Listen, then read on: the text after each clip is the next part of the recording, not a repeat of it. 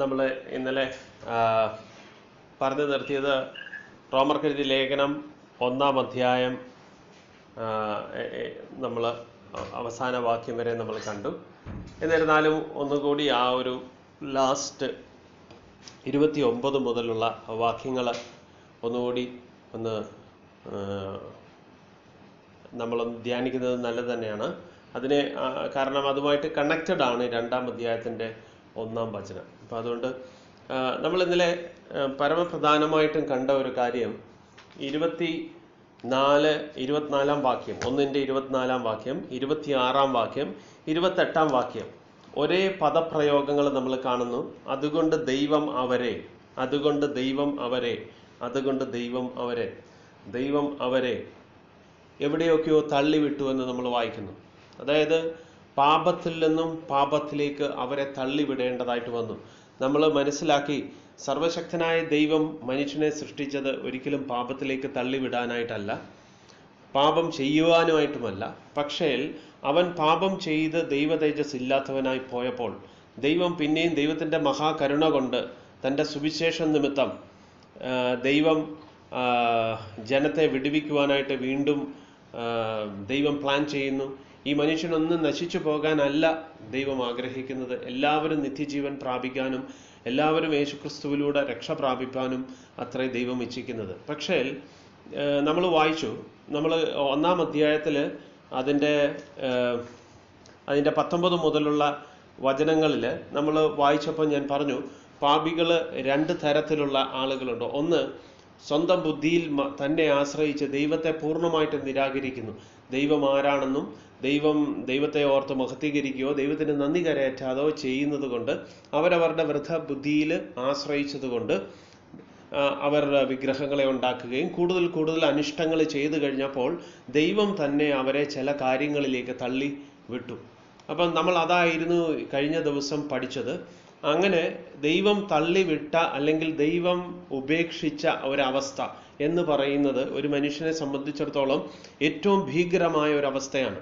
അപ്പം നമ്മൾ ഓർക്കും, വിശ്വാസികളായ നമ്മൾ എന്തിനാ ഇത് പഠിക്കുന്നത്? തീർച്ചയായിട്ടും പഠിക്കണം. കാരണം നമ്മളുടെ ജീവിതത്തിൽ ഇത് നമ്മൾ ഇന്നലെ കണ്ടത് 29-ാമത്തെ വാക്യം മുതലായിരിക്കും നമുക്ക് ഇന്ന് വായിക്കാൻ തുടങ്ങുന്നത്. ഈ 29-ാം വാക്യം ഞാൻ ഒരിക്കൽ കൂടി എടുക്കുന്നത് ആ ലിസ്റ്റ് ഒന്നുകൂടി കൊണ്ടുവരാനാണ്. ഏതാ ആ ലിസ്റ്റിൻ്റെ പ്രത്യേകത എന്ന് വെച്ചാൽ, ദൈവം ഇങ്ങനെയുള്ളവരെ, അതായത് ദൈവത്തിൻ്റെ നിരന്തരമായ ഒരു ഇടപെടലിലൂടെയും ദൈവം തൻ്റെ ആത്മാവിലൂടെ അല്ലെങ്കിൽ ദൈവം ഓരോ മനുഷ്യർക്കും നൽകിയിരിക്കുന്ന മനസാക്ഷിയിലൂടെ ദൈവം ഇടപെട്ടിട്ടും ദൈവത്തെ ഓർത്ത് മഹത്വീകരിക്കാനോ ദൈവത്തിന് നന്ദി കരയറ്റാനോ ചെയ്യാത്തത് കൊണ്ട് ദൈവം ഇങ്ങനെയുള്ള നികൃഷ്ടമായ കാര്യങ്ങളിലേക്ക് ദൈവം ഇവരെ തള്ളിവിട്ടു എന്ന് നമ്മൾ വായിക്കുന്നത്. അപ്പോൾ ഈ തള്ളിവിട്ടതിൻ്റെ ഫലമായിട്ട് അവരുടെ ഇടയിൽ അനീതി വർദ്ധിച്ചുകൊണ്ടിരുന്നു. ആ അനീതിയുടെ ഒരു ലിസ്റ്റാണ് നമ്മൾ 29-ാമത്തെ വാക്യം മുതൽ വായിക്കുന്നത്. അപ്പം ഈ ലിസ്റ്റിനകത്തുള്ള സ്വഭാവം നമ്മുടെ ഉള്ളിലുണ്ടെങ്കിൽ നമ്മൾ ഈ ലിസ്റ്റ് ആരുടെയാണെന്നാ പറഞ്ഞേക്കുന്നത്? ദൈവം നികൃഷ്ട ബുദ്ധിയിലേക്ക് തള്ളിവിട്ട ആളുകളുടെ സ്വഭാവമാണ്. ഈ സ്വഭാവവുമായിട്ട് നമ്മുടെ ജീവിതവുമായിട്ടുള്ള ബന്ധത്തിൽ, നമ്മുടെ ജീവിതത്തിലെ അല്ലെ നമ്മുടെ സ്വഭാവവുമായിട്ട് ഇതിന് ബന്ധമുണ്ടെങ്കിൽ നമ്മളും ഓർക്കണം, നമ്മളും ഈ ഒരു കാറ്റഗറിയിൽ വേണമെങ്കിൽ ആവാം. അതുകൊണ്ട് നമ്മുടെ ഇടയിൽ ഇങ്ങനത്തെ കാര്യങ്ങൾ ഉണ്ടെങ്കിൽ നമ്മൾ തീർച്ചയായിട്ടും ദൈവസന്നിധിയിൽ കരഞ്ഞു നിലവിളിക്കുക. അതേ നമുക്ക് ചെയ്യാൻ പറ്റൂ. കാരണം ഇന്നും ദൈവത്തോട് നമ്മൾ നിലവിളിച്ചു കഴിഞ്ഞാൽ ദൈവം നമ്മളോട് ക്ഷമിക്കുവാൻ തക്കവണ്ണം മനസ്സുള്ളവനാണ്. അതല്ലേ ദൈവത്തിൻ്റെ വചനം പറഞ്ഞിരിക്കുന്നത്? നിങ്ങൾ നിങ്ങളുടെ പാപത്തെ ഏറ്റുപറയുന്നെങ്കിൽ അവൻ നിങ്ങളോട് ക്ഷമിപ്പാൻ തക്കവണ്ണം നീതിമാനും വിശ്വസ്തനുമായൊരു ദൈവമാണ്. തൻ്റെ രക്തം സകല പാപവും പോക്കി നമ്മെ സകല അനീതിയിൽ നിന്ന് നമ്മളെ രക്ഷിക്കുമെന്ന് ദൈവത്തിൻ്റെ വാഗ്ദാനമാണ്. അപ്പോൾ ഇന്ന് അവൻ്റെ ശബ്ദം നമ്മൾ കേൾക്കുന്നെങ്കിൽ, നമ്മളുടെ കുറവുകളെ നമുക്ക് മനസ്സിലാവുന്നെങ്കിൽ ഒട്ടും മടിക്കേണ്ട ആവശ്യമില്ല. കർത്താവെ, ഞങ്ങൾക്ക് ദൈവമേ നീ തള്ളിവിട്ടിരുന്ന ഒരു കാറ്റഗറിയിൽ വരുവാനായിട്ട് ഞങ്ങൾക്ക് ആഗ്രഹമില്ല. V want to get delivered from this. നമുക്ക് ഒരിക്കൽ കൂടി ആ വാക്യം, സകല അനീതിയും ദുഷ്ടത അത് എന്തുവാണെന്നുള്ളത്, അല്ലെങ്കിൽ നികൃഷ്ട ബുദ്ധികൾ, അല്ലെങ്കിൽ ആ അനീതിയായ പ്രവർത്തികൾ എന്തൊക്കെയാണെന്നൊന്ന് വായിച്ചിട്ട് നമുക്ക് ഇന്നത്തെ വിഷയത്തിലേക്ക് കിടക്കാം. അപ്പം അവിടെ നമ്മൾ വായിക്കുന്നു 29-ാമത്തെ വചനം, അവർ സകല അനീതിയും. ഇന്നലെ പറഞ്ഞു എന്താണ് അനീതി. ദൈവത്തിൻ്റെ സുവിശേഷം വിശ്വസിക്കുന്നവർക്ക് ഒരു നീതിയുണ്ട്. ആ നീതിക്ക് അഗെയിൻസ്റ്റായി വരുന്ന എല്ലാം അനീതിയാണ്. ദുഷ്ടതയും അത്യാഗ്രഹവും ദുർബുദ്ധിയും നിറഞ്ഞവർ. അസൂയ നമ്മൾ കുറച്ചുകൂടി എംഫസൈസ് ചെയ്യേണ്ട പോയിന്റാണ്. അപ്പം ഇവിടെ നമ്മൾ ഇത് വായിക്കുമ്പോൾ നമ്മുടെ ഒരു മാനുഷിക ചിന്തയുണ്ട്. ഈ പാപങ്ങളെ പോലും നമ്മൾ ഗ്രേഡ് ചെയ്യാൻ സാധ്യതയുണ്ട്. ഗലാത്യ ലേഖനം പഠിച്ചപ്പം നമ്മളത് ഓർത്തിരുന്നു. 5-ാം അധ്യായം പറഞ്ഞപ്പം ജഡത്തിന്റെ പ്രവൃത്തികൾ തുടങ്ങുന്നത് വ്യഭിചാരത്തിലാണ്. ജഡത്തിന്റെ പ്രവൃത്തിയോ വ്യഭിചാരം ഇങ്ങനെ പറഞ്ഞു തുടങ്ങിയിട്ട് അതിനകത്തും അസൂയ ഉണ്ടായിരുന്നു. അപ്പൊ ജനറലി ഉണ്ടാകുന്ന ഒരു സ്വഭാവം എന്ന് പറയുന്നത് ഈ വ്യഭിചാരവും അസൂയയും രണ്ട് തട്ടി കാണുന്ന ഒരു സ്വഭാവം മനുഷ്യർക്കുണ്ട്. പക്ഷേ നമ്മൾ ഓർക്കണം, ജഡത്തിന്റെ പ്രവൃത്തി എന്നാണ് അതിനെ അവിടെ ലേബൽ ചെയ്തിരിക്കുന്നെങ്കിൽ ഇവിടെ ഈ ലേഖനം എഴുതിയപ്പോൾ ഈ ലേഖനത്തിൽ പറയുകയാണ് നികൃഷ്ട ബുദ്ധിയിൽ ദൈവം ഏൽപ്പിച്ചേക്കുന്ന ആളുകളുടെ സ്വഭാവമായത്. അപ്പം ഈ അസൂയ നമ്മുടെ ഉള്ളിലുണ്ടെങ്കിൽ നമുക്ക് ബാക്കിയൊന്നും കുഴപ്പമില്ല, ബാക്കിയുള്ള കാര്യങ്ങൾ ദുഷ്ടതയില്ല, അവിടെ പറഞ്ഞ സെക്ഷുവലായിട്ടുള്ള യാതൊരുവിധ സെൻസും ഇന്നില്ല എന്ന് പറഞ്ഞ് നമ്മൾ രക്ഷപ്പെടുന്നെങ്കിൽ നമുക്കങ്ങനെ ഗ്രേഡ് ചെയ്യുവാനായിട്ട് പറ്റൂല്ല എന്നുള്ളതാണ് നമ്മൾ മനസ്സിലാക്കേണ്ടത്. നമ്മുടെ ഉള്ളിൽ ഈ കുറവുകൾ അതിനെ വളരെ സീരിയസ് ആയിട്ട് we must have that seriousness. നമുക്കിതുണ്ടെങ്കിൽ definitely നമ്മൾ ദൈവസന്നിധിയിൽ ഒരുപാട് ദൈവസന്നിധിയിൽ താഴ്ന്നിരിക്കുക. താഴുമ്പോഴാണ് ദൈവം കൃപ തരുന്നത് ഇതിനെയൊക്കെ ജയിക്കുവാൻ. കൊല, പിണക്കം, കപടം, ദുശീലം എന്നിവ തിങ്ങിയവർ. പിന്നെ നമ്മൾ വായിച്ച കുരളക്കാർ, ഏഷ്ണിക്കാർ, ദൈവദേശികൾ, നിഷ്ഠൂരന്മാർ, ഗർവിഷ്ഠന്മാർ, ആത്മപ്രശംസക്കാർ, പുതുദോഷം സങ്കല്പിക്കുന്നവർ, മാതാപിതാക്കന്മാരെ അനുസരിക്കാത്തവർ. നോക്കിക്കോണം, മാതാപിതാക്കളെ അനുസരിക്കാത്തവരെ എല്ലാം ഏത് ലിസ്റ്റിൽ പെടുത്തിയേക്കുക? ദൈവം തള്ളിയവരുടെ ലിസ്റ്റിൽ പെടുത്തിയേക്കുക. അപ്പം നമ്മളുടെ കുഞ്ഞുങ്ങളോടും ഒക്കെ നമ്മൾ ഈ ഒരു ട്രൂത്ത് പറഞ്ഞു കൊടുക്കണം. കാരണം അവർ ആരും തന്നെ ദൈവം ഈ തള്ളപ്പെടുന്ന ദൈവം തള്ളിയിരിക്കുന്ന ഒരു അവസ്ഥയിലേക്ക് പോകരുത്. പോയി കഴിഞ്ഞാൽ നമ്മൾ വിചാരിച്ച പോലും നമുക്ക് തിരിച്ചു വരാൻ പറ്റാത്ത ഒരു അവസ്ഥയിലാകും. ഒന്ന് നോക്ക്, എത്ര ഭയാനകരമായ ഒരു അവസ്ഥയാണ്. അതുകൊണ്ടാണ് നമുക്ക് ദൈവം നമ്മുടെ ജീവിതത്തിൽ ഒരു കുറവ് നമുക്ക് വെളിപ്പെടുത്തി തന്നാൽ ഡെഫിനറ്റ്ലി നാം ദൈവത്തോട് ക്ഷമ ചോദിക്കുക. എത്രയും വേഗം ഇന്ന് അവൻ്റെ ശബ്ദം കേൾക്കുന്നെങ്കിൽ മറുതലിക്കാതെ ദൈവസന്നിധിയിൽ താഴുക, അക്സെപ്റ്റ് ചെയ്യുക, നമ്മുടെ കുറവുകൾ അക്സെപ്റ്റ് ചെയ്യുക, ദൈവകൃപയ്ക്ക് വേണ്ടി യാചിക്കുക. ഡെഫിനറ്റ്ലി ദൈവം നമ്മളോട് കരുണ കാണിക്കുന്നവനാണ്. പിന്നെ ബുദ്ധിഹീനർ, നിയമലംഘികൾ. ഇതും ഇന്നലെ നമ്മൾ പറഞ്ഞു, കവനന്റ് ബ്രേക്കേഴ്സ്. അത് കവനന്റ് ബ്രേക്കേഴ്സ് എന്ന് പറഞ്ഞാൽ even marriage is A covenant. ഭാര്യ ഭർത്താവ് ബന്ധത്തിൽ അവിടെ ബ്രേക്ക് ചെയ്യുവാണെങ്കിൽ, അവിടെ ഒരു ഇലിസിറ്റ് റിലേഷനിലൂടെ അവിടെ you have broken the covenant. അതൊരു സീരിയസ് ഒഫൻസ് ആണ്. അപ്പം നിയമലംഘനം എന്ന് പറയുന്നത് ഇറ്റ്സ് നോട്ട് ഓൺലി ആ കവനന്റ് മാത്രമല്ല, നമ്മളായിരിക്കുന്ന സമൂഹത്തിലുള്ള ഓരോ നിയമത്തിനും ആസ് എ സിറ്റിസൺ നാം അനുസരിക്കാൻ ബാധ്യസ്ഥരാണ്. ഞാനൊരിക്കൽ ഒരു വിശ്വാസിയോട് ഇതിനെക്കുറിച്ച് സംസാരിച്ചപ്പോൾ അയാൾ പറയുന്നു, ദൈവത്തിന് അതൊന്നും അല്ല ചിന്ത, ദൈവം അതൊന്നും നോക്കത്തില്ല, അതിനുവേണ്ടിയാ ദൈവം ഇവിടെ നിയമ സംരക്ഷകരെ ദൈവമാക്കി വെച്ചിരിക്കുന്നത് അതിനു വേണ്ടിയാ. ശരിയാ, അല്ലെന്ന് ഞാൻ പറയുന്നില്ല. അതുകൊണ്ട് നമുക്കിതൊന്നും അനുസരിക്കേണ്ടെന്നാണോ? നമ്മളിത് അനുസരണക്കേട് കാണിക്കുമ്പോൾ നാം നമ്മുടെ രാജ്യത്തുള്ള നിയമ സംവിധാനത്തെ അനുസരണക്കേട് കാണിച്ചു എന്നുള്ളതിനേക്കാൾ ഉപരി ദൈവവചനം ലംഘിക്കുന്നു എന്നുള്ളതാണ് നമ്മൾ മനസ്സിലാക്കേണ്ടത്. മാത്രമല്ല ഈ നിയമലംഘനം ഏതിൻ്റെ കൂട്ടത്തിൽ വരുന്നതാ? ദൈവം വിട്ടുകളഞ്ഞ മനുഷ്യരുടെ കാറ്റഗറിയിൽ വരുന്നതാ. നമ്മളപ്പം ഇതിനെ ഗൗരവമായിട്ട് എടുക്കണ്ടേ? തീർച്ചയായിട്ടും എടുക്കണം. നമുക്ക് ദൈവം നമുക്ക് തന്നിരിക്കുക, നമ്മളോട് പറഞ്ഞിരിക്കുക ആസ് എ സിറ്റിസൺ, സമൂഹത്തിന്റെ മുമ്പിൽ ദൈവം ഒരു നിയമവ്യവസ്ഥ വെച്ചിട്ടുണ്ടെങ്കിൽ അതിന് കീഴ്പ്പെടണമെന്ന് ദൈവവചനം വളരെ വ്യക്തമായിട്ട് പറയുകയാണ്. നിങ്ങളുടെ അധികാരികൾക്ക് നിങ്ങൾ കീഴടങ്ങിയിരിപ്പിൻ, കർത്താവിനെ പ്രതി, അങ്ങനെയല്ലേ പറഞ്ഞേക്കുന്നത്, for the sake of the Lord. കർത്താവിനെ പ്രതി നിങ്ങൾ കീഴടങ്ങിയിരിക്കാൻ പറയുമ്പോൾ അതിനകത്ത് ഒരു മാറ്റവുമില്ല, അബ്സല്യൂട്ട്ലി ഒരു മാറ്റവുമില്ല. നമ്മളത് അനുസരിച്ചേ മതിയാവും. ഇല്ല എങ്കിൽ നമ്മൾ ഈ കാറ്റഗറിയിലാണ് വരുന്നത്. പിന്നെ വാത്സല്യമില്ലാത്തവർ, കനിവറ്റവർ, ഈ വക പ്രവർത്തിക്കുന്നവർ. ഈ വചനം വളരെ സീരിയസ് ആണ്. ഇന്നലെ നമ്മൾ അധികം എംഫസൈസ് ചെയ്തില്ല. ഈ വക പ്രവർത്തിക്കുന്നവർ മരണയോഗ്യർ. സോ ഈ വക പ്രവർത്തിക്കുന്നവർ they are worthy of death എന്നാണ് നമ്മളിവിടെ വായിക്കുന്നത്. Who knowing the judgement R worthy of death. അവർ മരണയോഗ്യരാകുന്നു എന്നുള്ള ദൈവന്യായം അവരറിഞ്ഞിട്ടും. സോ ഈ ഈ ആളുകൾ ഇതെല്ലാം അറിഞ്ഞിട്ടും ഇതെല്ലാം തെറ്റാണെന്ന് മനസ്സിലാക്കി ഇതിൽ ദൈവത്തിൻ്റെ ശിക്ഷ മരണയോഗ്യമാണെന്ന് മനസ്സിലാക്കിയിട്ടും അറിഞ്ഞിട്ടും അവയെ പ്രവർത്തിക്കുക മാത്രമല്ല, അവരുടെ അഹങ്കാരത്തിൻ്റെ കൂടുതൽ നോക്ക് മാത്രമല്ല, ഇങ്ങനെ ആരെങ്കിലും ഒക്കെ പ്രവർത്തിക്കുന്നുണ്ടോ അവരുമായിട്ടൊരു കൂട്ടായ്മയിലേക്ക് കൂടുകയാണ്.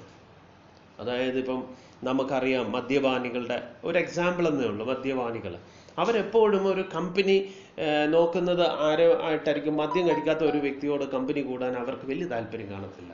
കാരണം അവരുടെ ആ ഒരു സ്വഭാവത്തോടെ മാച്ച് ചെയ്യുന്ന ആളുകൾ എവിടെയുണ്ടോ അത് നോക്കിയായിരിക്കും നടക്കുന്നത്. അപ്പം മദ്യപാനം മാത്രമല്ല, നമ്മൾ മനസ്സിലാക്കുന്ന ഓരോ ഇങ്ങനത്തെ സ്വഭാവമുള്ളവരെപ്പോഴും ഇങ്ങനെ ഇത് ചെയ്യുന്നവരെയും അപ്രീഷിയേറ്റ് ചെയ്യുന്നവരാണ്. നമ്മുടെ ലൈഫിൽ ഒരുപക്ഷെ നമ്മൾ ഇതൊന്നും പ്രത്യക്ഷമായിട്ട് നമ്മൾ കാണിക്കുന്നില്ലായിരിക്കും. പക്ഷെ ഇതൊക്കെ കാണിക്കുന്ന ആളുകളെ നാം അപ്രീഷിയേറ്റ് ചെയ്യുകയും അവരോട് നമുക്ക് കൂട്ടായ്മ കൂടി ജീവിക്കുകയും ആസ്വദിക്കുകയും ചെയ്യുന്നെങ്കിൽ നമ്മൾ ഇത് ചെയ്യുന്നതിന് തുല്യമാണ്. അതല്ലേ അവിടെ അങ്ങനെ പറഞ്ഞ, അവയെ പ്രവർത്തിക്കുക മാത്രമല്ല പ്രവർത്തിക്കുന്നവരിൽ പ്രസാദിക്കുകയും കൂടി ചെയ്യുന്നു. സോ ഇതെല്ലാം ഇങ്ങനെ പ്രസാദിക്കുന്നെങ്കിൽ, ഞങ്ങളിത് ചെയ്യുന്നില്ല പക്ഷേ ഞാൻ ഇങ്ങനെയുള്ള ആളുകളിൽ ഞങ്ങൾ ഒരുപാട് സന്തോഷം കണ്ടെത്തുന്നെങ്കിൽ, ദൈവത്തിൻ്റെ വേർഡ് പറയുന്നത് ദൈവം തള്ളിക്കളയുന്ന ആളുകൾക്ക് അവരുടെ പ്രവൃത്തികളുമായിട്ട് മാച്ചിങ് ആണ്. ഇപ്പം നമ്മൾ വളരെ കെയർഫുൾ ആയിരിക്കണം. ഇവിടെ ഇന്ന് നമ്മളോട് ദൈവം നമുക്ക് ഈ ലിസ്റ്റിനകത്ത് എന്തെങ്കിലും ഉണ്ടെങ്കിൽ, ഞാൻ ഈ പറഞ്ഞുകൊണ്ട് വരുന്നത് നമ്മൾ വെറുതെ വിൽറ്റ് ബെയറേഴ്സ് ആയിട്ട് പോകാനല്ല, കുറ്റബോധത്തിന് അടിമപ്പെട്ടു പോകാനായിട്ടല്ല. ക്രിസ്തുവേശുവിൽ എപ്പോഴും അതിനൊരു സൊല്യൂഷനുണ്ട്. ഒറ്റ സൊല്യൂഷനേ ഉള്ളൂ, ദൈവസന്നിധിയിൽ നമ്മളെ തന്നെ താഴ്ത്തുക. എൻ്റെ കർത്താവേ, ഞങ്ങൾക്ക് തെറ്റുപറ്റിപ്പോയി, yes Lord V committed sin against U എന്ന് പറഞ്ഞ് ഏറ്റുപറയുന്നെങ്കിൽ അവിടെ ഒരു വിടുതലുണ്ട്. ഇതാണ് നമ്മൾ 1-ാം അധ്യായത്തിൽ കണ്ട ഒരു സെറ്റ് ഓഫ് പാപികളെ കുറിച്ച് കണ്ടത്. എന്താണ്? അവർ ടോട്ടലി അൺഗോഡ്ലി ആണ്.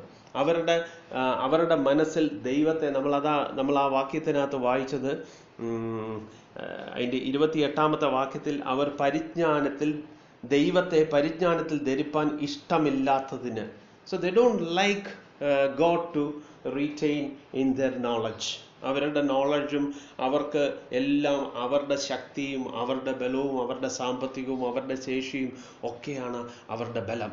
അവർക്ക് they don't want to give glory to God. അവർക്ക് ദൈവത്തെ മഹത്വപ്പെടുത്താനോ അല്ലെങ്കിൽ ദൈവത്തിന് ഗ്ലോറി കൊടുക്കാനോ ഒന്നും അവർക്ക് താല്പര്യമില്ല. Because they don't believe in it. Our vice ആണെന്ന് അവർ തന്നെ വിചാരിച്ചിരിക്കുക. അങ്ങനെ ഒരു കൂട്ടരാണ്.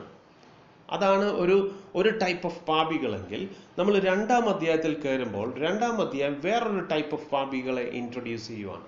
പ്രത്യക്ഷത്തിൽ കുഴപ്പമില്ലാത്തവർ, പ്രത്യക്ഷത്തിൽ അവരെല്ലാം റൈച്ചസ് ആണ്, പുറമേ അവർ വളരെ റൈച്ചസ് ആണ്, പക്ഷേ ചെയ്യുന്നത് എല്ലാം ആന്തരികമായിട്ട് അവരെല്ലാം ദൈവത്തിൻ്റെ വ്യവസ്ഥയ്ക്ക് വിരുദ്ധമായിട്ടാണ്. നമുക്കൊന്ന് വായിച്ചു നോക്കാം. 2-ാം അധ്യായം 1-ാമത്തെ വാക്യം. അതുകൊണ്ട് വിധിക്കുന്ന ഏതു മനുഷ്യനുമായുള്ളവേ, നിനക്ക് പ്രതിവാദം പറവാനില്ല. അന്യനെ വിധിക്കുന്നതിൽ നീ നിന്നെ തന്നെ കുറ്റം വിധിക്കുന്ന നീ അതുതന്നെ പ്രവർത്തിക്കുന്നുവല്ലോ. ഇവിടെ ഞാനത് ഇംഗ്ലീഷും കൂടെ വായിക്കാം. Therefore thou art inexcusable, O man, whosoever thou art that judges, for wherein thou judgest another, thou condemn thyself, for thou that judgest does the same things. അപ്പം നോക്ക്, ഇവിടെ ഒരു കൂട്ടരെ കുറിച്ച് പറയുന്നത്, അവർക്ക് താല്പര്യം എന്തുവാ? മറ്റൊരാളെ വിധിക്കുക എന്ന് പറയുമ്പോൾ ഈ വിധികർത്താവിനൊരു സ്വഭാവമുണ്ട്. താൻ പെർഫെക്റ്റ് ആണ്, താൻ ചെയ്യുന്നതെല്ലാം ശരിയാണ്. അപ്പം നമുക്ക് അങ്ങനത്തെ ഒരു കാറ്റഗറി ഓഫ് ആൾക്കാരെ നമുക്ക് എപ്പോഴും കാണാം. റൈച്ചസ് ആണെന്ന് പൊതുവെ ഒരു വിചാരമാണ്. മറ്റേത് നമ്മൾ 1-ാം അധ്യായത്തിൽ കണ്ടത്, അവർക്ക് ഈ കാര്യങ്ങളൊന്നും ചെയ്യുന്നതിൽ യാതൊരുവിധ കുഴപ്പമില്ല. ദേ like it and they appreciate it. പക്ഷേ ഈ 2-ാം അധ്യായത്തിൽ പറയുന്ന കാറ്റഗറി ഓഫ് ആൾക്കാർ, അവരിതൊന്നും അപ്രീഷിയേറ്റ് ചെയ്തില്ല. പുറമെ അവർക്ക് വിധിക്കാനാണ് താല്പര്യം, പക്ഷെ അകം കൊണ്ട് ഇവരിതെല്ലാം ആസ്വദിക്കുകയും ചെയ്യുകയും ചെയ്യുന്നവരാണ്. അപ്പം നമുക്ക് ഈ 2 ടൈപ്പ് ഓഫ് ആൾക്കാരെ നമുക്ക് കർത്താവ് തന്നെ കർത്താവ് ഈ ഭൂമിയിലായിരുന്നപ്പോൾ ഒരു സംഭവത്തിലൂടെ നമുക്കത് വേണമെങ്കിൽ പഠിക്കാവുന്നതേ ഉള്ളൂ. യോഹന്നാന്റെ സുവിശേഷം 8-ാം അധ്യായം നമുക്കൊന്ന് നോക്കാം. നമുക്കെല്ലാവർക്കും അറിയാവുന്ന കാര്യമാണ്. 8-ാം അധ്യായം യോഹന്നാന്റെ സുവിശേഷം 8-ാം അധ്യായം അതിൻ്റെ 1 മുതൽ 11 വരെയുള്ള വചനങ്ങൾ. യേശുവോ ഒലിവ് മലയിലേക്ക് പോയി. അതികാലത്ത് അവൻ പിന്നെയും ദേവാലയത്തിൽ ചെന്നു. ജനമൊക്കെയും അവൻ്റെ അടുക്കൽ വന്നു. അവൻ ഇരുന്ന് അവരെ ഉപദേശിച്ചു കൊണ്ടിരുന്നപ്പോൾ ശാസ്ത്രിമാരും പരീശന്മാരും വ്യഭിചാരത്തിൽ പിടിച്ചിരുന്ന ഒരു സ്ത്രീയെ കൊണ്ടുവന്ന് നടുവിൽ നിർത്തി അവനോട്. അപ്പം ഇവിടെ യേശു കർത്താവ് ജനത്തെ ഉപദേശിച്ചു കൊണ്ടിരുന്നപ്പോൾ ശാസ്ത്രിമാരും പരീശന്മാരും, അത് ആരെ കാണിക്കുന്നതാ? ശാസ്ത്രിമാരും അന്നത്തെ റിലീജിയസ് ആയിട്ടുള്ള ആൾക്കാരാണ്. ബട്ട് അതാണ് നമ്മൾ ഈ 2-ാം അധ്യായത്തിലെ കാറ്റഗറി ഓഫ് ആൾക്കാരാ. Those who claim themselves as righteous. അവരെ തന്നെ നീതിയാണെന്ന് വിശ്വസിക്കുന്നവരാണ്. സോ അവർക്ക് എപ്പോഴും ഒറ്റ ചിന്തയുള്ളൂ, മറ്റുള്ളവരെ വിധിക്കുന്ന കണ്ണുകളിലൂടെ മാത്രം കാണുക. അപ്പോൾ 2-ാം അധ്യായം ഒന്നാം വാക്യം തുടങ്ങുന്നത് തന്നെ വിധിക്കുന്നവനെ അല്ലേ? അങ്ങനെ പറഞ്ഞല്ലേ അതിനകത്ത് തുടങ്ങുന്നത്, വിധിക്കുന്നവനെ. നമുക്കൊന്നുകൂടെ നോക്കാം. അതുകൊണ്ട് വിധിക്കുന്ന ഏതു മനുഷ്യനും those who judge. കാരണം അവൻ ജഡ്ജ് ചെയ്യുക എന്ന് പറഞ്ഞാൽ അവൻ നീതിമാനാണെന്ന് അവന് തന്നെ ഒരു ബോധമാണ്. സോ ഇത് തന്നെ പരീശനും സദൂക്യരും അന്നത്തെ കാലത്ത് അവരെ കവിഞ്ഞ ആളുകളില്ല എന്ന് വിചാരിക്കുകയാണ്. ഞാനിത് പറയുമ്പോൾ നമ്മുടെ ലൈഫിൽ ഇങ്ങനത്തെ സ്വഭാവങ്ങൾ ഉണ്ടെങ്കിൽ B certain that you have A Farsi spirit. ഒരു പരീക്ഷ ആത്മാവ് നമ്മുടെ ഉള്ളിലുണ്ട്. നമ്മളിലേക്ക് മാത്രം നോക്കാതെ നമ്മൾ മറ്റുള്ളവരെ വിധിക്കാൻ ആയിട്ട് മാത്രം നടക്കുന്നെങ്കിൽ വി ഹാവ് ദി സ്പിരിറ്റ്. അതാ കർത്താവ് പറഞ്ഞത്, നിങ്ങൾ വിധിക്കരുത്, നിങ്ങൾ വിധിക്കപ്പെടാതിരിക്കേണ്ടതിന് നിങ്ങൾ വിധിക്കരുത്, നിങ്ങളെ തന്നെ വിധിക്കുക. നിങ്ങളെ തന്നെ വിധിക്കുന്നതിനാൽ ഇതിൽ നിന്ന് നമ്മൾ രക്ഷപ്പെടുമെന്നാണ് പറഞ്ഞേക്കുന്നത്. അപ്പം ഇവിടെ പരീശന്മാരും വ്യഭിചാരത്തിൽ പിടിച്ചിരുന്ന ഒരു സ്ത്രീയെ കൊണ്ടുവന്ന് നടുവിൽ നിർത്തി.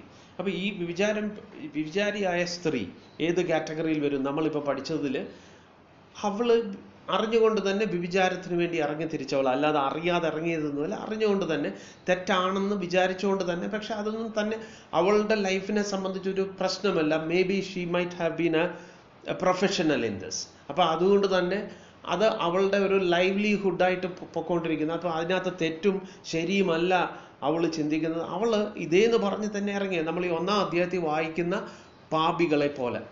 കാരണം അവർക്ക് ശരിയാണെന്ന് അറിഞ്ഞിട്ടും അതിലേക്കൊന്നും വരാതെ they will do this. they don't like to retain God in their knowledge. ദൈവത്തെ ജ്ഞാനത്തിൽ കൊണ്ടുവന്നുള്ള കുഴപ്പം എന്താ? ഇതിന്ന് വിട്ടു നിൽക്കേണ്ടവർ. and they don't like it. അവർക്ക് ഇതെല്ലാം എൻജോയ് ചെയ്യണം. അപ്പൊ അങ്ങനെ ഒരു സ്ത്രീയാണ്. അപ്പൊ ആ സ്ത്രീയെ നമുക്ക് ആ കാറ്റഗറിയിൽ പെടുത്താമെങ്കിൽ പരീശനും സദൂക്യനും എന്തുവാ ചിന്തിക്കുന്നത്? ഞങ്ങള് വ്യഭിചാരമൊന്നും ചെയ്യാത്തവർ, പുറമെ വ്യഭിചാരമൊന്നും ചെയ്യാത്തവർ. പക്ഷെ ഇവരെ വിധിക്കാൻ വേണ്ടി നടക്കുമ്പോൾ നമ്മളത് മനസ്സിലാക്കും, അവർ വലിയൊരു കാര്യമാണ് മിസ് ചെയ്യുന്നത്. We will understand later. അപ്പം എന്താ നമുക്ക് നോക്കാം. ആ സ്ത്രീയെ കൊണ്ടുവന്ന് നടുവിൽ നിർത്തി, ഗുരു, ഈ സ്ത്രീയെ വ്യഭിചാര കർമ്മത്തിൽ തന്നെ പിടിച്ചിരിക്കുന്നു. ഇങ്ങനെയുള്ളവരെ കല്ലെറിയണമെന്ന് മോശ ന്യായപ്രമാണത്തിൽ ഞങ്ങളോട് കൽപ്പിച്ചിരിക്കുന്നു. നീ അവളെക്കുറിച്ച് എന്തു പറയുന്നു എന്ന് ചോദിച്ചു. പൊതുവെ അവർക്കുള്ള ചിന്ത, ഇവൻ ന്യായപ്രമാണത്തിന് വിപരീതമായ ഒരു പ്രമാണം കൊണ്ടുവരുന്നവനാണ്. ഈ പ്രമാണത്തിന്റെ മുമ്പിൽ ഇവൻ എന്തായിരിക്കും സംസാരിക്കുന്നത്? എന്തായാലും ക്ലിയർ കട്ടായിട്ട് മോശയുടെ പ്രമാണത്തിൽ പറഞ്ഞിട്ടുണ്ട്, വ്യഭിചാരം ചെയ്യുന്ന സ്ത്രീകളെ അല്ലെങ്കിൽ വ്യഭിചാരത്തിന് പിടിക്കപ്പെട്ടു കഴിഞ്ഞാൽ കല്ലെറിഞ്ഞു കൊല്ലണം. അതിനകത്ത് ഒരു തെറ്റുമില്ല. ആ പ്രമാണത്തിൽ ഒരു തെറ്റുമില്ല. ആ പ്രമാണം അവർ പറഞ്ഞത് ശരിയാ. ഈ പ്രമാണത്തിന്റെ മുമ്പിൽ യേശു എന്തായിരിക്കും പറയാൻ പോകുന്നത്? അതാ അവർക്ക് അറിയേണ്ടത്. ഇത് ചോദിച്ചതിന്റെ ഉദ്ദേശവും അവിടെ പറയുന്നു. 6-ാം വാക്യം, ഇത് അവനെ കുറ്റം ചുമത്താൻ സംഗതി കിട്ടേണ്ടതിന് അവനെ പരീക്ഷിച്ചു ചോദിച്ചതായിരുന്നു. യേശുവോ കുനിഞ്ഞു വിരൽ കൊണ്ട് നിലത്ത് എഴുതിക്കൊണ്ടിരുന്നു. അവർ അവനോട് ചോദിച്ചുകൊണ്ടിരിക്കുമ്പോൾ അവൻ നിവർന്നു. അവൻ പതുക്കെ എഴുന്നേറ്റിട്ട്, നിങ്ങളിൽ പാപമില്ലാത്തവൻ അവളെ ഒന്നാമത് കല്ലെറിയട്ടെ എന്ന് അവരോട് പറഞ്ഞു. ഇത് ഭയങ്കര പവർഫുൾ ആയിട്ടുള്ള ഒരു വേഴ്സാണ്. അപ്പൊ താൻ അവിടെ ഇരുന്ന് ഒന്നും ഗവനിക്കാതെ ഇങ്ങനെ ഇരുന്ന് തടയിലിരുന്ന് എണ്ണിയപ്പം അവരെന്തായിരിക്കും ചിന്തിക്കുന്ന? പരീക്ഷനും ഒക്കെ ചിന്തിക്കും, ഇത് കുടുങ്ങി, ഇതിൽ യേശു കർത്താവ് കുടുങ്ങി, ഇതിൽ ഇവൻ കുടുങ്ങി. പക്ഷേ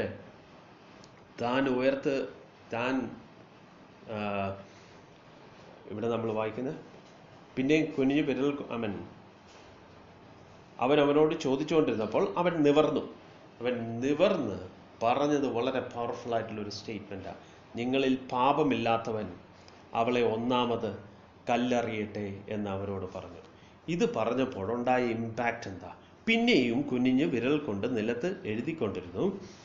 അവർ അത് കേട്ടിട്ട് മനസ്സാക്ഷിയുടെ ആക്ഷേപം ഹേതുവായി മൂത്തവരും ഇളയവരും ഓരോരുത്തരനായി വിട്ടുപോയി. എന്താ മനസ്സാക്ഷി അവിടെ എന്തായിരിക്കും? മനസ്സാക്ഷി ഉണ്ടാക്കിയ ഒരു ക്രിയ എന്തായിരിക്കും?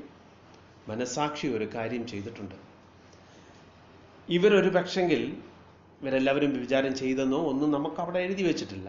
പക്ഷേ മനസ്സാക്ഷി കുറ്റപ്പെടുത്തുന്ന വേറൊരു കാര്യമാണ്. മനസ്സാക്ഷി കുറ്റപ്പെടുത്തുന്നത്, ഞാൻ ഭാഗികമായിട്ട് ഈ വ്യഭിചാരമൊന്നും ചെയ്തില്ലെങ്കിലും എത്രയോ തവണ ഉള്ളം കൊണ്ട് ഈ വ്യക്തികളൊക്കെ ലസ്റ്റ് ചെയ്തിട്ടുണ്ട്. സ്ത്രീകളെ കണ്ട് എത്രയോ മോഹിച്ചിട്ടുണ്ട്. ഈ മോഹത്തിൻ്റെ മുമ്പിൽ ഇവർക്ക്, ഈ കർത്താവിൻ്റെ മുമ്പിൽ, ഒരു പക്ഷെങ്കിൽ ഇവർ മറ്റുള്ളവരുടെ മുമ്പിൽ വളരെ വളരെ ഭക്തരാണ്. മറ്റുള്ളവരുടെ മുമ്പിൽ ഇവർ ഇതിൽ നിന്നെല്ലാം വിട്ടു നിൽക്കുന്നതാണ്. ആസ് എഫ് ഇവർക്ക് ഇങ്ങനൊന്നും മോഹം പോലും ഉള്ളിലില്ല എന്നുള്ള രീതിയിലായിരിക്കും ഇവർ പെരുമാറിക്കൊണ്ടിരുന്നത്. പക്ഷേ ഇവിടെ യേശുവിൻ്റെ മുമ്പിൽ അവർക്കത് പറയാൻ കഴിയുന്നില്ല. യേശു വളരെ ഷാർപ്പായിട്ടാണ് പറഞ്ഞത്, നിങ്ങളിൽ പാപമില്ലാത്തവർ അവളെ കല്ലെറിയട്ടെ. അവളെ കുറ്റം വിധിക്കാം, വിധിച്ചോ. വിധിക്കുന്നവൻ നിങ്ങളിൽ പാപമില്ലെങ്കിൽ നിങ്ങൾക്കറിയാം. അവിടെയാണ് ഓരോരുത്തരും തിരികെ പോയത്. ബിക്കോസ് ആ കോൺഷ്യൻസ്, അവരുടെ മനസ്സ് അവരെ എന്ത് ചെയ്തു? പ്രിക്ക് ചെയ്തുകൊണ്ടേയിരുന്നു. എന്താണ് പ്രിക്ക് ചെയ്തത്? That thou shall not lust. നിങ്ങൾ മോഹിക്കരുത്. എത്രയോ വട്ടം ഹൃദയം കൊണ്ട് പാപം ചെയ്ത് കഴിഞ്ഞു. ഇത് നമ്മുടെ ലൈഫിലും നമുക്കുണ്ടാകാവുന്ന കാര്യമാണ്. അന്ന് പരീശന്മാരുടെ ന്യായപ്രമാണം അവർക്ക് എന്ത് കൊടുത്തു? ഒരു ഭക്തിയുടെ വേഷം കൊടുത്തു. അവർ ചിന്തിച്ചു, ഇതൊക്കെ അനുസരിച്ച് ജനങ്ങളുടെ മുമ്പിൽ ഞങ്ങൾ കുറച്ച് ശ്രേഷ്ഠരാണ്. ഇന്ന് നമുക്ക് ഇതുപോലൊരു ഡേഞ്ചറുണ്ട്. നമ്മൾ ചേർച്ചിൽ പോകുന്നവരാ, അല്ലേ? നമ്മൾ അതിന് പേര് വിളിക്കുന്നത് സത്യത്തിലും ആത്മാവിലും ആരാധിക്കുന്നവർ. നമ്മൾ സ്നാനപ്പെട്ടവരാ. സ്നാനം ഒരുപാട് പേർക്ക് ഒരു കവറിങ്ങാണ്. സ്നാനപ്പെട്ട ഞങ്ങൾ എന്തുകൊണ്ടും മറ്റുള്ള പള്ളിയിലും മറ്റുള്ള ക്രിസ്ത്യാനികളെക്കാളും എന്തുകൊണ്ടും ഞങ്ങൾ ബെറ്ററാണെന്നൊരു ചിന്തയുണ്ട്. നാം ഒരാളെ ഇങ്ങനെ കുറ്റപ്പെടുത്തുമ്പോൾ നാം ചിന്തിക്കണം, നമ്മുടെ ഹൃദയം കൊണ്ട് ഒരു വിചാരം ചെയ്തതിനെ കുറിച്ച് പറഞ്ഞു പരത്തുമ്പം ചിന്തിക്കണം, ഈ പറഞ്ഞു പരത്തുന്ന നമ്മൾ എത്രയോ പ്രാവശ്യം നമ്മുടെ ഹൃദയം കൊണ്ട് അതേ കുറ്റം തന്നെ ചെയ്തു. ഇപ്പം ഇത്രയേ ഉള്ളൂ. ഈ വിത്ത് ആ വിത്ത് നമ്മൾ സോ ചെയ്ത് കഴിയുമ്പോൾ അതൊരു ചെടിയോ അല്ലെങ്കിൽ ഒരു മരമോ ആയി വളർന്നു വരും. ആ വിത്തിൻ്റെ ഗുണമാണ് ഈ ചെടി കാണിക്കുന്നത്. എന്തായിരിക്കും നമ്മൾ 1-ാം അധ്യായത്തിൽ പറഞ്ഞ പാപിയും 2-ാം അധ്യായത്തിൽ പറഞ്ഞ പാപിയും തമ്മിൽ വ്യത്യാസം? വിത്ത് അവൻ്റെ ഉള്ളിലുണ്ട്, മറ്റവൻ്റെ ഉള്ളിൽ അതൊരു മരമായി വന്നു എന്നുള്ളതേ ഉള്ളൂ. പക്ഷെ ബേസിക്കലി ഇതെല്ലാം അവൻ്റെ ഉള്ളിലുണ്ട്. നമ്മൾ ദേഷ്യം പുറത്ത് കാണിക്കത്തില്ലെന്നേ ഉള്ളൂ, പക്ഷെ സഹോദരനെ എന്ത് ചെയ്യും? ഉള്ളിൽ പകയ്ക്കും. അപ്പം ദൈവത്തിൻ്റെ മുമ്പിൽ ഇതിനൊന്നും ഒരു വ്യത്യാസവുമില്ല. ഇതാ കർത്താവ് പറഞ്ഞത്. നിങ്ങൾ കേട്ടിട്ടുണ്ട്, നിങ്ങൾ കൊല ചെയ്യരുതെന്നൊരു പ്രമാണം നിങ്ങൾ കേട്ടിട്ടുണ്ട്. എന്നാൽ ഞാനോ നിങ്ങളോട് പറയുന്നു, നിന്റെ സഹോദരനെ പകയ്ക്കുന്നവൻ നരകയോഗ്യനാകും. കർത്താവ് പറഞ്ഞതാ. അപ്പം എവിടെയാ റൂട്ട് കിടക്കുന്നത്? പകയ്ക്കുന്നതാ. ഈ പകയ്ക്കുന്നത് ഈ ലോകത്തിലുള്ള ആരെങ്കിലും കാണുമോ? കാണത്തില്ല. നമ്മൾ മറ്റുള്ളവരെ വിധിക്കാൻ പോവുക. നമ്മൾ ഈ ഉള്ളവരെ കുറിച്ചെല്ലാം വിധി പറഞ്ഞുകൊണ്ടിരിക്കും. എൻ്റെ ഉള്ളിൽ ഞാൻ എൻ്റെ സഹോദരനോട് എങ്ങനെയാ? എൻ്റെ കൂടെ കഴിഞ്ഞ, എൻ്റെ ഒരേ ഭവനത്തിൽ കഴിഞ്ഞ എൻ്റെ സ്വന്തം സഹോദരനോട് ഒരിറ്റ് സ്ഥലത്തിന് വേണ്ടി ഒരു പക്ഷേ അയാൾ കളിപ്പിച്ചെടുത്ത് കാണും. പക്ഷെ ഞാൻ ഇപ്പോഴും എങ്ങനെയാ? എനിക്ക് അയാളോട് സത്യസന്ധമായിട്ടും നിർവ്യാജ സ്നേഹത്തിൽ എനിക്ക് അദ്ദേഹത്തോട് ഇടപെടാൻ പറ്റുന്നുണ്ടോ? ഞാനിത് ഒരു കാരണമാണ്. വീട്ടിലാകുമ്പോൾ പല വിഷയങ്ങളുണ്ടാവും. ഓരോ വിഷയത്തിൻ്റെ മേളിലും can we love from A selfless, അല്ലെങ്കിൽ ഒരു സിൻസിയറായിട്ട് സ്നേഹിക്കാൻ നമ്മളെ കൊണ്ട് സാധിക്കുന്നുണ്ടോ? ഇല്ലെങ്കിൽ നമ്മുടെ ഉള്ളിൽ ഇതിൻ്റെയൊക്കെ വേര് കിടപ്പുണ്ട്. ഈ വേര്, ഇതിനെക്കുറിച്ചാണ് കർത്താവോട് പറയുന്നത്. നിങ്ങൾ എന്ത് ചെയ്യും? അതുകൊണ്ട് വിധിക്കുന്ന ഏതു മനുഷ്യനുമായുള്ളവയെ നിനക്ക് പ്രതിവാദം പറയുവാനില്ല. അന്യനെ വിധിക്കുന്നവൻ നിന്നെ തന്നെ കുറ്റം വിധിക്കുന്നു. വിധിക്കുന്ന നീ അത് തന്നെ പ്രവർത്തിക്കുന്നുവല്ലോ. അതെ, ഇവിടെ പരീശനും ഇപ്പം നമ്മൾ കണ്ട ആളുകൾ അവർ പുറമെ ഇതൊന്നും ചെയ്യണമെന്നില്ല, പക്ഷെ ഇവരകം കൊണ്ട് ഇത് ഓൾറെഡി ചെയ്ത് കഴിഞ്ഞു. അപ്പോൾ ദൈവത്തിൻ്റെ മുമ്പിൽ ആ വ്യഭിചാരിണിയായ സ്ത്രീയും വ്യഭിചാരം ചെയ്ത് പിടിക്കപ്പെട്ട സ്ത്രീയും ഈ പരീശനും ഇവരെ കൊണ്ടുവന്ന ഈ ആൾക്കാരും എന്തെങ്കിലും വ്യത്യാസമുണ്ടോ? ഒരു വ്യത്യാസമില്ല. യേശുവിൻ്റെ മുമ്പിൽ ഇവർ രണ്ടുപേരും ഒരുപോലെ. എന്നിട്ട് നമുക്ക് കഴിഞ്ഞില്ല, നമുക്ക് താഴോട്ട് വായിക്കാം. നിങ്ങളിൽ പിന്നെ കുനിഞ്ഞു വിരൽ കൊണ്ട് നിലത്ത് എഴുതിക്കൊണ്ടിരുന്നു. അവർ അത് കേട്ടിട്ട് മനസാക്ഷിയുടെ ആക്ഷേപം ഹേതുവായി മൂത്തവരും ഇളയവരും ഓരോരുത്തരായി വിട്ടുപോയി. യേശു മാത്രവും നടുവിൽ നിൽക്കുന്ന സ്ത്രീയും ശേഷിച്ചു. യേശു നിവർന്ന് അവളോട്, സ്ത്രീയെ, അവർ എവിടെ? നിനക്ക് ആരും ശിക്ഷ വിധിച്ചില്ലയോ എന്ന് ചോദിച്ചു. ഇല്ല കർത്താവേ എന്ന് അവൾ പറഞ്ഞു. ഞാനും നിന്നെ ശിക്ഷ വിധിക്കുന്നില്ല.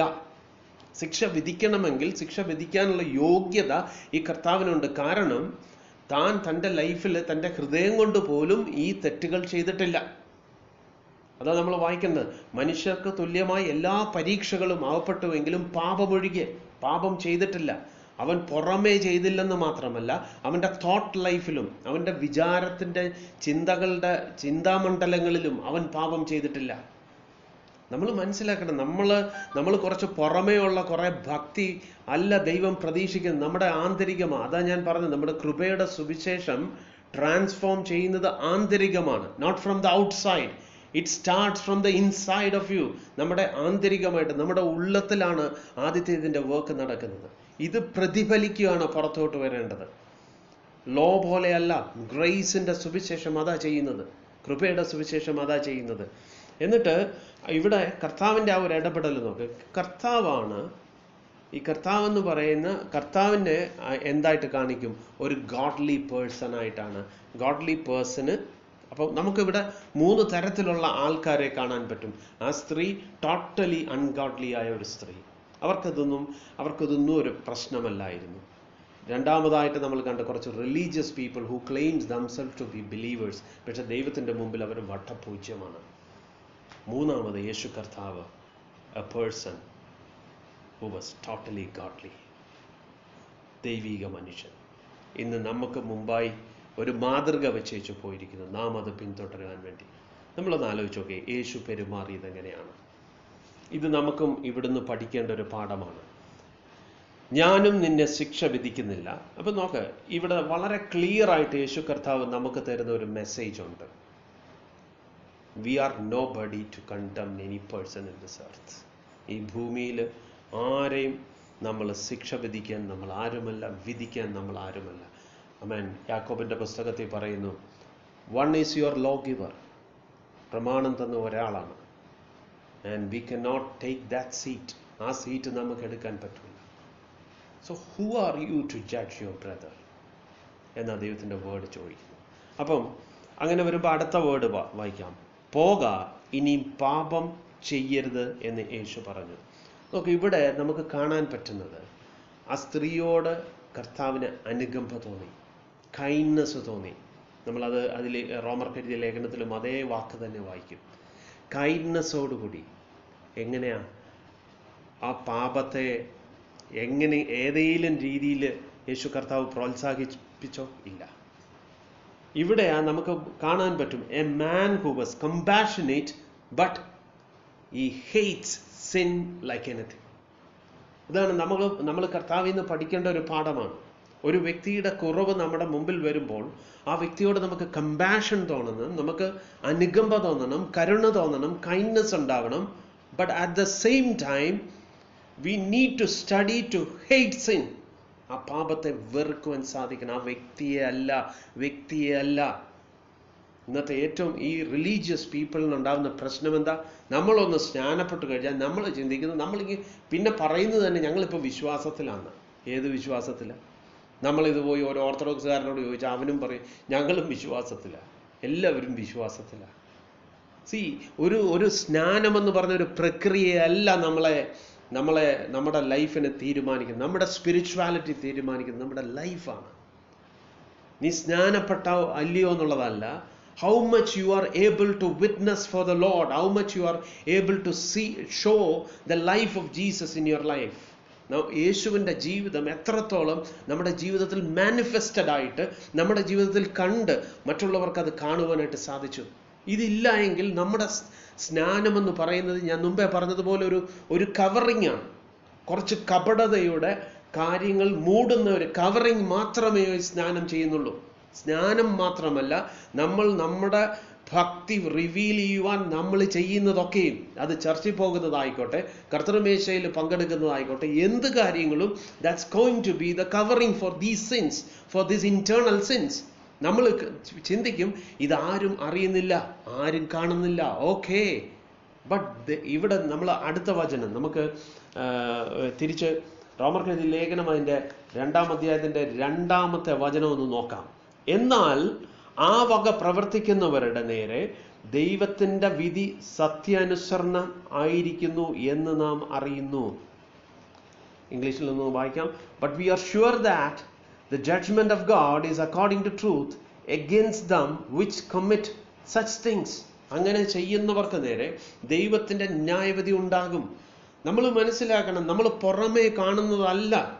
നമ്മുടെ പുറമേ നമ്മൾ കുറച്ച് കാര്യങ്ങൾ ചെയ്തിട്ട് നമ്മൾ മറ്റുള്ളവരെ ഇവാലുവേറ്റ് ചെയ്യാൻ ശ്രമിക്കുവാണെങ്കിൽ നമ്മൾ ഓർക്കണം, there is a God who sees our heart.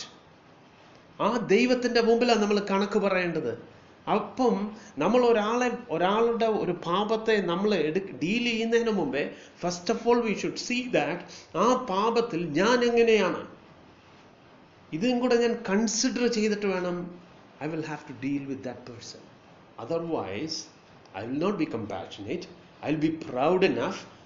അതാണ് ഈ റിലീജിയസ് പീപ്പിൾ ലൈക്ക് ഈ ഫാർസിക്കും പരീക്ഷനും ഒക്കെ പറ്റിയത്.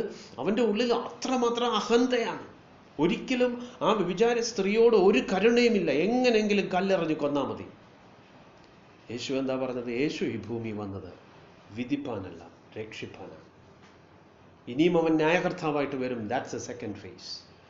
പക്ഷെ ആദ്യമേ വന്നത് ഇന്ന് ഈ യേശുവിൻ്റെ അനുയായിയാകാനാണ് ദൈവം നമ്മളെ വിളിച്ചേക്കുന്നത്. To B compassionate and to be kind to others. At the same time haters of sin, പാപത്തെ വെറുത്ത് ജീവിക്കുന്നവരായിരിക്കണം. നമ്മുടെ ലൈഫിൽ, നമ്മുടെ സംസാരത്തിൽ ആ ഹേറ്റ്രഡ് ടുവേർഡ്സ് സിൻ ആണ് ഉണ്ടാവേണ്ടത്, നോട്ട് ടു ദാറ്റ് പേഴ്സൺ. പേഴ്സണെ 1% പോലും ഹേറ്റ് ചെയ്യുവാൻ ദൈവം നമുക്ക് അനുവാദം തന്നിട്ടില്ല. ബട്ട് ദാറ്റ് സിൻ 100% അതിനെ ഹേറ്റ് ചെയ്യണം. For this we need the grace. ഇതെങ്ങനെ സാധിക്കും കർത്താവേ? അവിടെയാണ് നമുക്ക് കൃപ വേണ്ടത്. ദൈവകൃപയിൽ ജീവിക്കുമ്പോൾ നമുക്കിത് ഫീൽ ചെയ്യാൻ പറ്റും. നമുക്ക് ആ പേഴ്സണോട് എത്രയോ കൈൻഡ്നെസ് നമുക്ക് ഫീൽ ചെയ്യും. ബട്ട് ദറ്റ് പാപത്തെ നമുക്ക് വെറുത്ത് അദ്ദേഹത്തോട് സംസാരിക്കാൻ സാധിക്കും. ഇങ്ങനെയാണ് സുവിശേഷം നമ്മൾ പ്രസൻറ്റ് ചെയ്യേണ്ടത്. അല്ലാതെ ഒരു മനുഷ്യനെ കുറ്റബോധത്തിന് അടിമപ്പെടുത്തി നിന്നെ ദൈവം ഇപ്പോൾ തീ ഇറക്കി. ഞാനൊരിക്കൽ ഒരു വീട്ടിൽ ചെന്നപ്പോൾ അവരുടെ അമ്മച്ചി ഇതുപോലെ സ്നാനപ്പെടുന്നതിനെക്കുറിച്ച് ഒരാൾ ചെന്നിട്ട് പറഞ്ഞു കൊടുത്തതാണ്. സ്നാനപ്പെട്ടില്ലെങ്കിൽ ദൈവം തീ ഇറക്കി നശിപ്പിക്കുന്നു. അപ്പോസ്തലന്മാരെ നോക്ക്. അപ്പോസ്തലന്മാര് നമുക്ക് ആദ്യത്തെ സുവിശേഷ പ്രസംഗം തന്നെ നമ്മൾ പഠിക്കുകയാണെങ്കിൽ അപ്പോസ്തല പ്രവൃത്തി 2-ാം അധ്യായത്തിൽ പത്രോസ് യഹൂദന്മാരെ കുറിച്ച് പറഞ്ഞു തുടങ്ങി. നിങ്ങൾ ക്രൂശിച്ച യേശു എന്നും അവർ ചെയ്ത പാപത്തെക്കുറിച്ചും ഒക്കെ പറഞ്ഞു. നോക്ക്, ഒരു സഹോദരൻ അവിടെ കുറച്ചു പേർക്ക് കുത്തുകൊണ്ട് അവർ ചോദിച്ചു, അല്ലയോ സഹോദരന്മാരെ, ഞങ്ങൾ എന്ത് ചെയ്യണം? എന്താ പറഞ്ഞത്? നിങ്ങൾ മാനസാന്തരപ്പെട്ട് നിങ്ങളുടെ പാപത്തിൻ്റെ മോചനത്തിനെ ഓരോരുത്തരും സ്നാനമേൽപ്പിൻ, എന്നാൽ പരിശുദ്ധാത്മാവെന്ന ദാനം ലഭിക്കും. ഇവിടെയാണ്. അല്ലാതെ അവരെ ഇങ്ങനെ ഇട്ട് കുറ്റപ്പെടുത്തി അവരുടെ ഗിൽറ്റ് ബെയറേഴ്സ് ആയിട്ട് വിടാനല്ല സുവിശേഷത്തിൻ്റെ ഒബ്ജക്റ്റീവ്. അതല്ല. പാപബോധമുണ്ടാക്കി അതിലൂടെ മാനസാന്തരം വരുത്താൻ വേണ്ടിയാണ്. ആ മാനസാന്തരത്തിലേക്ക് മനുഷ്യനെത്തണം. ഇന്ന് മാനസാന്തരമൊന്നുമല്ല പ്രശ്നം. ഒരു വ്യക്തിയെ കിട്ടിയ എങ്ങനെങ്കിലും പിടിച്ച് മുക്കുക എന്നല്ലാതെ വേറെ ഒരു ചിന്തയുമില്ല. So where is his repentance? അവൻ്റെ മാനസാന്തരം എവിടെയാ? അവൻ യഥാർത്ഥമായിട്ടും അവൻ്റെ ഹൃദയത്തിലുള്ള ഇങ്ങനത്തെ വിക്കഡായിട്ടുള്ള കാര്യങ്ങൾ മാറിയില്ലെങ്കിൽ എന്താ സംഭവിക്കുന്നതെന്ന് വെച്ചാൽ അവൻ ഭാവിയിൽ ഇങ്ങനെയുള്ള റിലീജിയസ് ആയിട്ടുള്ള കാര്യങ്ങൾ അവൻ അതൊരു പുതപ്പാക്കി എടുക്കും. എന്തിന്? അവൻ്റെ അകത്തുള്ള പാപത്തെ വളർത്തുവാൻ അവൻ ഒരു പദപ്പാക്കി മാറ്റി അവൻ വിധിച്ചുകൊണ്ടേയിരിക്കും. ഈ കണ്ടിന്യൂ ടു കണ്ടംൻ അതേഴ്സ്. നമ്മൾ മനസ്സിലാക്കേണ്ട ഒരു ട്രൂത്താണ്. എന്നിട്ട് നമുക്ക് 3-ാം വാക്യത്തിലേക്ക് കടക്കാം. റോമർ 2-ാം അധ്യായത്തിൻ്റെ 3-ാം വാക്യം. ഈ വക പ്രവർത്തിക്കുന്നവരെ വിധിക്കുകയും അത് തന്നെ പ്രവർത്തിക്കുകയും ചെയ്യുന്ന മനുഷ്യ, നമ്മൾ വായിക്കുന്ന ആ വക പ്രവർത്തിക്കുന്നവരെ വിധിക്കുകയും അത് തന്നെ പ്രവർത്തിക്കുകയും ചെയ്യുന്ന മനുഷ്യ, ഇത് ഏത് കാറ്റഗറി ഓഫ് ആൾക്കാരാ? ഇത് ഇപ്പം മേളി പറഞ്ഞ കാര്യങ്ങൾ പ്രവർത്തിക്കുന്നവർ. ആ പ്രവർത്തിക്കുന്നവരെ നോക്കിയിട്ട് ഇയാൾ എന്തുവാ ചെയ്യുന്നത്? വിധിക്കുക. വിധിച്ചിട്ട് വിധിക്കുക മാത്രമല്ല, അത് പ്രവർത്തിക്കുകയും ചെയ്യും. തൻ്റെ ലൈഫിൽ ഇതെല്ലാം ചെയ്യുന്നുണ്ട്. പക്ഷെ തൻ്റെ മെയിൻ ഒബ്ജക്റ്റീവ് എന്തുവാ? മറ്റുള്ളവരെ വിധിക്കുക. നോക്കുക, അങ്ങനെയുള്ളവരോട് പറയുകയാണ്, ഈ വക പ്രവർത്തിക്കുന്നവരെ വിധിക്കുകയും അത് തന്നെ പ്രവർത്തിക്കുകയും ചെയ്യുന്ന മനുഷ്യ, നീ ദൈവത്തിൻ്റെ വിധിയിൽ നിന്ന് തെറ്റി ഒഴിയുമെന്ന് നിനയ്ക്കുന്നുവോ? ഈ ചോദ്യം നമ്മൾ ഓരോരുത്തരും നമ്മളോട് ചോദിക്കണം. നമ്മൾ മറ്റൊരാളെ വിധിക്കുമ്പോൾ, ഞാൻ സ്നാനപ്പെട്ടു എന്നൊരു കെയർ ഓഫിൽ ദൈവം എൻ്റെ ദുഷ്ടവിചാരങ്ങളെ ദൈവം അങ്ങ് ക്ഷമിക്കുവോ? ഞാൻ വ്യഭിചാരം എന്ന് പറയുന്നത് ഫിസിക്കലി ചെയ്യാൻ പോകുന്നില്ല. പക്ഷേ സൗന്ദര്യമുള്ള സ്ത്രീകളെ കാണുമ്പോൾ എൻ്റെ ഹൃദയം ലസ്റ്റ് ചെയ്യുകയും ഈ ലസ്റ്റ് ചെയ്യുന്നത് ആരും കാണുന്നില്ല. ദൈവം ചോദിക്കുക, നീ മറ്റുള്ളവരെ വിധിക്കുന്ന നീ ജസ്റ്റ് സ്നാനപ്പെട്ടു, നീ ഒരു സഭയിൽ പോകുന്നു എന്നൊരു കെയർ ഓഫിൽ നീ ന്യായവിധിയിൽ നിന്ന് രക്ഷപ്പെടുമോ? No way. എബ്രായർക്കെഴുതിയ ലേഖനത്തിൽ നമ്മൾ വായിക്കുന്നു, സകലതും അവൻ്റെ മുമ്പിൽ നഗ്നമായും മലതായിട്ടും കിടക്കുന്നു. യെസ്, ദൈവത്തിൻ്റെ വചനത്തിൻ്റെ മുമ്പിൽ, ദൈവത്തിൻ്റെ മുമ്പിൽ ഒന്നും ക്ലോസ്ഡ് ആക്കി വെക്കാൻ പറ്റത്തില്ല. നമുക്ക് ഈ ഭൂമിയിൽ ഒരുപാട് പേരെ പറ്റിച്ചുകൊണ്ട് ജീവിക്കാം. പക്ഷേ കർത്താവ് ഇതെല്ലാം കാണുന്നു. കർത്താവ് അതാ നമ്മളോട് ചോദിക്കുന്നത്, ഈ വക പ്രവർത്തിക്കുന്നവരെ വിധിക്കുകയും അത് തന്നെ പ്രവർത്തിക്കുകയും ചെയ്യുന്ന മനുഷ്യ, നീ ദൈവത്തിൻ്റെ വിധിയിൽ നിന്നും തെറ്റി ഒഴിയുമെന്ന് നിനയ്ക്കുന്നുവോ? പിന്നെ തുടർന്ന്, അപ്പോൾ എന്തുകൊണ്ടായിരിക്കും ഇവരിങ്ങനെ ചിന്തിക്കുന്നത്? ഇവർക്കിതൊന്നും അറിയാൻ വയ്യഞ്ഞിട്ടല്ല. എന്താ, ഞങ്ങൾ സഭയിൽ പോകുന്നുണ്ട്, ഞങ്ങൾക്ക് വേറെ പ്രശ്നം, ഈവിൾ തോട്ട്സ് എല്ലാം ഞങ്ങളിങ്ങനെ ഇട്ട് താലോലിക്കുന്നുണ്ട്, ഞങ്ങൾക്ക് കുഴപ്പങ്ങളൊന്നുമില്ല, ഞങ്ങൾക്ക് പ്രശ്നങ്ങളൊന്നുമില്ല. അതിനുള്ള മറുപടിയാണ് 4-ാം വാക്യം പറയുന്നത്. അല്ല, ദൈവത്തിൻ്റെ ദയ നിന്നെ മാനസാന്തരത്തിലേക്ക് നടത്തുന്നു എന്നറിയാതെ നീ അവൻ്റെ ദയ, ക്ഷമ, ദീർഘശാന്തി എന്നിവയുടെ ഐശ്വര്യം നിരസിക്കുന്നുവോ? അപ്പൊ എന്താ ഇവിടുത്തെ പ്രോബ്ലം? എന്താ? ഇവന്റെ ലൈഫിൽ പ്രത്യേകിച്ച് പ്രശ്നങ്ങളൊന്നുമില്ല. ഇവൻ നോക്കുമ്പം ഇവൻ കർത്താവിൽ വന്ന നാൾ മുതൽ ഇവൻ അനുഗ്രഹമാണ്. അല്ലെങ്കിൽ അവൻ ഈ ഭക്തിയുടെ വേഷം ഇട്ടപ്പം മുതൽ അവൻ അനുഗ്രഹം, അവന് പ്രയാസങ്ങളൊന്നുമില്ല, പ്രശ്നങ്ങളൊന്നുമില്ല. ദൈവം ചോദിച്ച ചോദ്യമാ, ദൈവത്തിൻ്റെ ദയ നിന്നെ മാനസാന്തരത്തിലേക്ക് നടത്തുന്നു എന്നറിയാതെ ദൈവം ഈ കാണിക്കുന്ന ദയയും ക്ഷമയും ദീർഘശാന്തിയും ഒക്കെ നിന്നോടുള്ള മമത കൂടുതൽ കൊണ്ടല്ല, നിന്റെ ലൈഫിൻ്റെ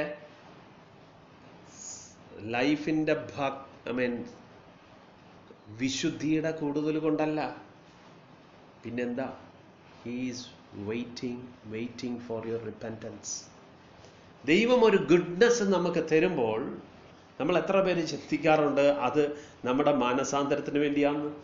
പല റിലീജിയസ് പീപ്പിളും എന്തായിരിക്കും ചിന്തിക്കാൻ സാധ്യത? എനിക്ക് പെട്ടെന്നൊരു സാലറി ഹൈക്ക് കിട്ടി, ഞാൻ ജോലി ചെയ്യുന്ന സ്ഥാപനത്തിൽ എനിക്ക് പെട്ടെന്നൊരു സാലറി ഹൈക്ക് കിട്ടി. ഞാൻ പൊതുവെ ചിന്തിക്കാൻ പോകുന്ന ഒരു കാര്യം, ഞാനിപ്പോൾ ഒക്കെ കുറച്ച് റൈച്ചസ് ആയിട്ട് ജീവിക്കുന്നത് കൊണ്ടാണ് ദൈവം എനിക്ക് സാലറി ഹൈക്ക് തന്നത്. എത്ര പ്രാവശ്യം നമ്മൾ ചോദിക്കാറുണ്ട് അനുഗ്രഹത്തിൻ്റെ മുമ്പിൽ, കർത്താവേ ഞാൻ ഇനിയും എവിടെയൊക്കെയാണ് മാറേണ്ടത്? അതെ, ദൈവം പ്രതീക്ഷിക്കുന്നതാണ് ഗുഡ്നെസ്. ദൈവം തരുമ്പോൾ, ദൈവത്തിൻ്റെ ദയവ് തരുമ്പോൾ നമ്മൾ ചിന്തിക്കരുത് നമ്മുടെ നൽപ്പ് കൊണ്ടല്ല ദൈവം ഇത് തരുന്നത്, നമുക്ക് വീണ്ടും മാനസാന്തരം നമുക്ക് നൽകുവാൻ. He's really waiting for us to repent. അതുകൊണ്ട് നമ്മുടെ ലൈഫിൽ നമുക്ക് ഇന്നത്തേന് ഇവിടെ വെച്ച് നിർത്താം. നമ്മുടെ ലൈഫിൽ, നമ്മുടെ ജീവിതത്തിൽ നമ്മളൊന്ന് ചിന്തിക്കുക. ഈ കഴിഞ്ഞ കാലങ്ങളിൽ ഈ പറഞ്ഞ നമ്മളൊരു ലിസ്റ്റ് വായിച്ചു, അതുപോലെ തന്നെ നമ്മൾ വേറൊരു കാറ്റഗറി ഓഫ് ആൾക്കാരെ കണ്ടു, വിധിക്കുന്ന ആൾക്കാർ. വിധിക്കുക, കണ്ടംനിങ് അതേഴ്സ്. നമ്മുടെ ജീവിതത്തിൽ അങ്ങനത്തെ സ്വഭാവം ഉണ്ടെങ്കിൽ നമുക്ക് മാറുവാനായിട്ട് ദൈവസന്നിധി നമുക്ക് താഴ്ത്തി പ്രാർത്ഥിക്കാം. കർത്താവെ, ഞങ്ങളുടെ ജീവിതത്തിൽ ഞങ്ങൾക്ക് ഇതിൽ നിന്ന് മാറി ഞങ്ങൾക്ക് ഒരു കാര്യങ്ങളും ഹൈഡ് ചെയ്ത് വെക്കണം ഇല്ല. V want to be honest before the Lord. കർത്താവെ, ഞങ്ങളുടെ അകവും പുറവും ഒരുപോലെ ശുദ്ധമായിരിക്കണം. ഞങ്ങൾക്ക് പുറമെ ഞങ്ങൾക്കൊരു കപടഭക്തിക്കാരുടെ വേഷം വി ഡോണ്ട് വാണ്ട്. ലോർഡ്, ദൈവമേ, നീ തരുന്ന നന്മകളൊന്നും ഞങ്ങളുടെ നൽപ്പ് കൊണ്ടൊന്നുമല്ല. ദൈവമേ, ഹെൽപ്പ് us ടു സീ, ഞങ്ങൾക്ക് അതൊന്ന് കാണുവാൻ എവിടെയൊക്കെയാണ് ഞങ്ങൾക്ക് മനസാന്തരം വേണ്ടതെന്നുള്ളത് ഞങ്ങൾക്ക് മനസ്സിലാക്കി തരണമേ. നമുക്കിങ്ങനെ ഒരു പ്രാർത്ഥനയോടുകൂടി നമുക്ക് ദൈവസന്നിധിയിൽ ഇരിക്കാൻ പറ്റുമോ? ദൈവം ഇതാ നമ്മളിന്ന് പ്രതീക്ഷിക്കുന്നത്. നമുക്ക് പ്രാർത്ഥിച്ച് നിർത്താം.